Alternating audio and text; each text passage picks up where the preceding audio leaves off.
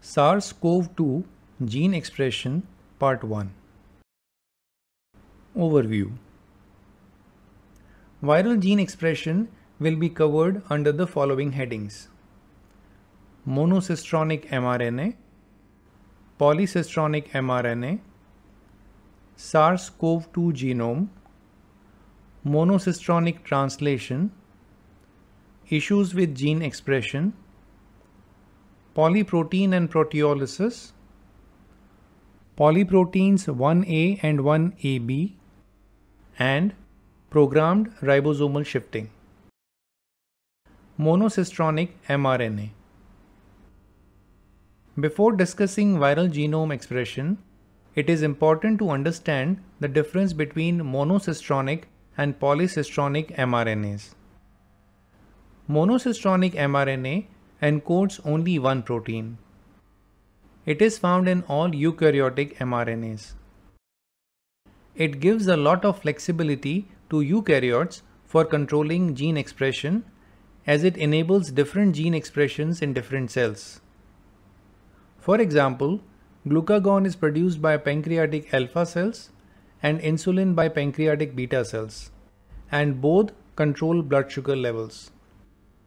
As they are produced by different mRNA molecules, each one of them can be regulated independently. Monocistronic mRNA needs post-transcriptional modifications like 5' capping with methylguanosine, 3' polyadenylation, and splicing together of exons if introns are present. Monocistronic mRNA has longer lifespan as it is stabilized by post-transcriptional modifications. Polycistronic mRNA. Polycistronic mRNA encodes several proteins. It is frequently found in prokaryotes. It helps in producing all proteins related to a particular function at the same time. For example, if a bacterial cell wants to use lactose as energy source, it will transcribe an mRNA molecule that will encode for multiple protein products necessary for lactose metabolism. With polycistronic mRNA, prokaryotes have less flexibility in regulating gene expression.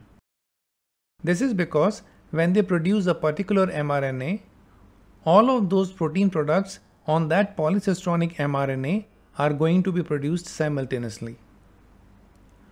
Polycistronic mRNA does not need post-transcriptional modifications. Polycistronic mRNA has shorter lifespan as it is unstable due to lack of post-transcriptional modifications. SARS-CoV-2 Genome. SARS-CoV-2 genome is a single stretch of RNA that is more than 30 kilobases long. It encodes about 13 different genes, and from these 13 genes, at least 27 proteins are made. It generates several non-structural proteins or NSPs. These NSPs have catalytic activities that are critical at different stages of viral life cycle. In addition, there are structural and accessory proteins. Important structural proteins include spike proteins represented by S, envelope proteins represented by E, matrix proteins represented by M, and nucleocapsid proteins represented by N. Monocistronic translation. After entering host cell, the SARS-CoV-2 virus needs to convert its genome into a number of proteins that are going to modify the host cell, making several copies of viral genomes and assembling new progeny of virions. Even though the virus can make use of host cell's cellular machinery, it has got to abide by the rules of the host cells for the operation of that machinery.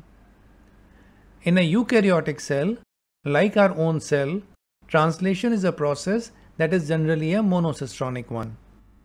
These eukaryotic mRNAs have a 5' cap that helps recruit the ribosomes. These ribosomes then scan through what is called as untranslated region. It continues scanning until it locates a start codon when it starts the process of protein synthesis. This process continues until it hits a molecular stop signal, and then the ribosome leaves.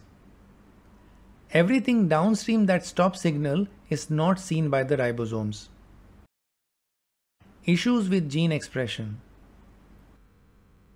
A portion of SARS-CoV-2 genome, which has a total of 13 genes on its RNA, is shown here. As discussed earlier, and based on eukaryotic rules of monocistronic translation, the ribosome is going to come along, it will see gene 1, it will find the start codon and start translating that into protein. It will do so until it hits stop codon for gene 1, and then it will dissociate and fall off. The remaining genes to the right of gene 1 are going to be invisible to the ribosome. So, how are the remaining genes of viral genomes expressed? At least 3 well-known solutions have been observed in SARS-CoV-2 which help it overcome the problem of expressing several proteins using eukaryotic rules of gene expression and translation. They are polyprotein proteolysis, programmed ribosomal shifting, and subgenomic RNAs. Polyprotein proteolysis. Here, the virus inserts several genes into just one open reading frame called open reading frame 1 by removing stop and start signals that normally act as barriers telling the ribosome when to begin and when to end. It is separated into 2 sub-open reading frames, open reading frame 1A or ORF1A and open reading frame 1B or ORF1B. It is a giant open reading frame that is translated into one giant protein called as polyprotein. Within this polyprotein are proteases or molecular scissors that the virus encodes. For example, NSP3 is papain-like protease and NSP5 is 3C-like protease. These proteases cleave giant polyprotein into individual proteins, each having a separate function for viral gene expression and replication. This way, virus generates many different proteins from one initially translated polyprotein. Polyproteins 1A and 1AB. There is one problem in the polyprotein production. There is a stop codon at the end of open reading frame 1A or ORF1A. If this is true, then only genes located in ORF1A segment of open reading frame would generate proteins, and genes located in ORF1B segment would not be translated. In practice, it has been observed that about 50% of the time, the genes of ORF1A segment are translated to produce a polyprotein known as polyprotein 1A or PP1A.